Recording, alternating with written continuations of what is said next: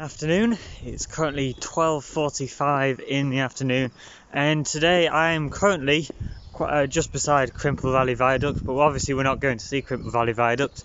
I hope you enjoyed the video 2 weeks ago. I hope you enjoyed the video a week ago. I hope that went well. I haven't even recorded it yet as per the time I'm speaking right now. But today we're going on to the other side of Harrogate. We're going up towards Bilton area, even more north of that. We're taking a look at the other end of the line, and essentially this is obviously an abandoned viaduct once again. It's kind of semi-abandoned this time because it's now part of a walkway. However, what's even more interesting is the fact that there are plans to reopen this now. So this is Nidd Gorge Viaduct. It's right out by between Bilton and Ripley. Now the railway line didn't actually go off to Ripley, but the walkway does. It actually went on to a station that used to be called Ripley but isn't in Ripley, if you kind of get what I mean. No, you probably don't get what I mean at all. So we're going to go off to Nidd Gorge Viaduct and where the old Nidd Railway was, out by the village of Nidd. I'm being joined this week by Tom, who actually did appear a little bit in the video 2 weeks ago. And after entering the ghetto, we will be straight off to Nidd Gorge Viaduct. So cut to the tape. So in case you didn't know, this video is part of an Easter 2021 special, and this time we've got different collaborators creating videos and putting it into one single playlist. That's right, one single playlist, about 8 or 9 different YouTube content creators. So go down to the description, go down to the comments, somewhere around there, and you'll find a link. Go check out the videos, and I'll see you over there.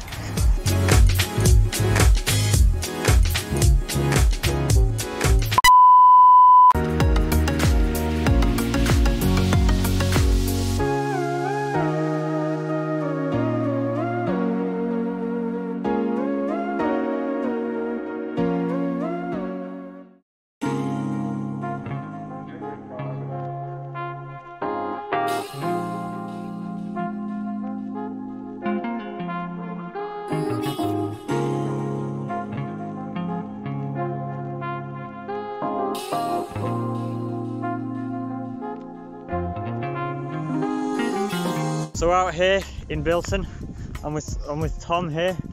What do you call it? BelgianScribble.io, Lord. If you haven't seen that video, it's going to be in the cards right now, isn't it, Tom? Yep. And how good were you at Scribble.io? I was alright. What do you mean you're alright? You're brilliant. That was back in Christmas, but obviously now it's March. It's absolutely glorious day today.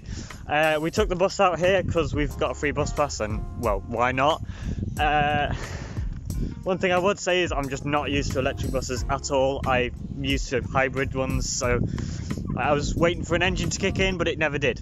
But anyway, this path here is essentially where the old railway used to go. The railway closed down in 1964, so it's now what you would call semi-abandoned because it's now only just a path.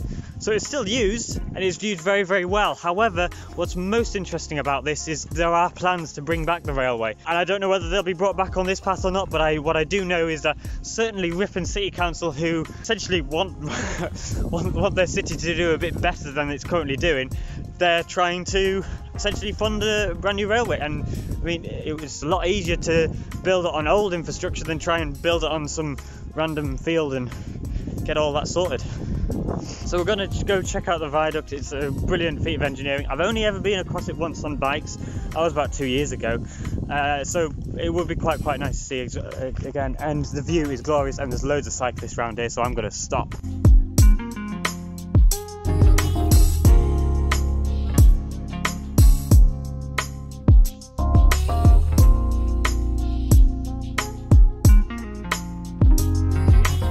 Come down this little woodland kind of area. Currently just behind me, it's hidden behind the trees on the camera. I don't know how well you can see that.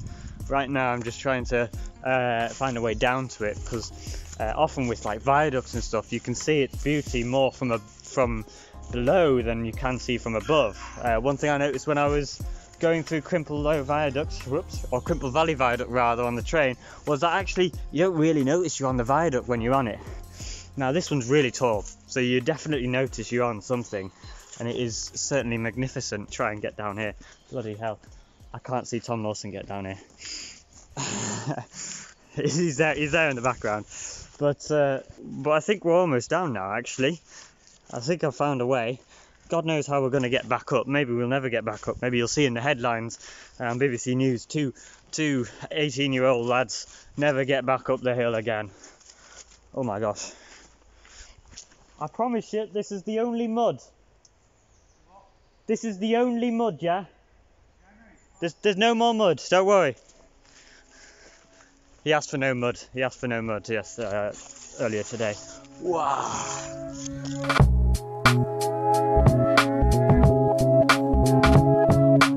So Tom, where are we? We're at Nidd Gorge Viaduct. You probably didn't say that loud enough, so we're going to do it again. So Tom, where are we? We are at Nidd Gorge Viaduct. Nidd Gorge Viaduct, that's the loudest we're probably going to get today. So, my sheets of facts, my fact sheet, whatever you want to call it. So just like the previous viaduct we had a look at, it opened in 1848. A lot of railways in Harrogate opened in 1848. And this trek started in Knaresborough, okay? So this trail, this line started in Knaresborough. Now it didn't go to Ripley like the cycle path does now, like the path does now. It did go over this viaduct, that's for certain. And this viaduct was 32 metres, which is actually a little bit less than the Valley Viaduct that we saw in Crimple, although that's still functional. Definitely taller than the Crimple Low Viaduct. This line got about 4 or 5 passenger services a day. It went all the way from Harrogate, like I said, and it went all the way up to Northallerton, sometimes Thirsk, but most of the time Northallerton. And that would obviously go via Ripon. And if you've ever been in Ripon, it's the smallest city in England. It's almost not a city. Nowadays, the council is trying to get the railway back. And it's a shame because actually it's a really, really nice footpath. However, it would also be nice to have a railway. So the two things that we kind of want, and it's kind of hard to build a viaduct elsewhere because it's going to cost a lot of money. So this viaduct is quite structurally sound, I believe, unlike the Crimple Low Viaduct, which closed because it was unstructurally sound. Now the reason this closed and the reason why the station just around the corner closed was because Beeching cuts in the 1960s, and for anybody who doesn't know, Britain obviously wasn't doing very well financially around then, and especially British Rail. So in the 1960s they made these cuts, and here we are with the railway that is no longer functional, no longer running. A lot of passenger lines nowadays are trying to open back up again. This is probably the #1 priority in North Yorkshire area. This is definitely a line that would provide a lot of economical value to the North Yorkshire area. So, will it ever open again? Will it be in 10 years that it would be open, Tom? Well, we don't know. Okay, he gave me a completely indecisive answer, didn't tell me yes or no. Let's try again. Yes. He says yes. I think he's right. I think in less than 10 years' time, this line will either be opening or opening very, very soon. What we're going to do now is we're going to check the station around the corner, which was called Ripley Station. It got a rename soon after that. It was called Nidd Station because it was nowhere near Ripley. So we're going to go check that out, and I'll see you in a moment.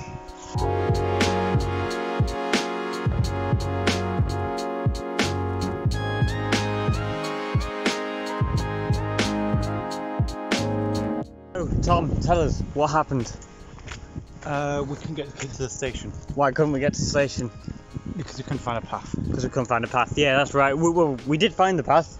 One problem. We weren't allowed on it. Yeah, it was private property, and there was a fellow in a tractor going around the field. So, bearing in mind that the signs were quite clear, I think we decided there's probably not a good idea to go down that path. So it's a bit unfortunate that we've not been able to do that. We've not been able to go to what used to be called Ripley Station. It actually was called Nidd Station from there. It's literally in the middle of nowhere. It's on Ripley Road, and you can see sort of where we used to run through on Google Street View. It's kind of down by a small little shop now. I don't know exactly what it sells, but I'm sure I'll have that on the screen right now. And essentially the driveway was where the trains used to go through, and you can kind of make out where the platforms used to be. So that closed down around 1964. To be exact, 1962 was when passenger service completely was lost. But then it went 2 years for freight services, and then they realised actually the freight services aren't working at all. I mean, its initial cuts were in 1950s. You would have like five southbound passenger journeys and 5 northbound, whereas at the end of 1950s there was only 1 northbound service, so it was like there was no real use for the railway anymore, and so obviously they cut it. And that's really it for today. We're going to take the bus back home to Leeds. Hopefully we'll make the next 36. Have you got anything to say before you go? Have a nice day. You're so unconfident. Just talk to the camera. Hello. Go on. You are the outro now. I don't know what to say. Okay, he doesn't know what to say.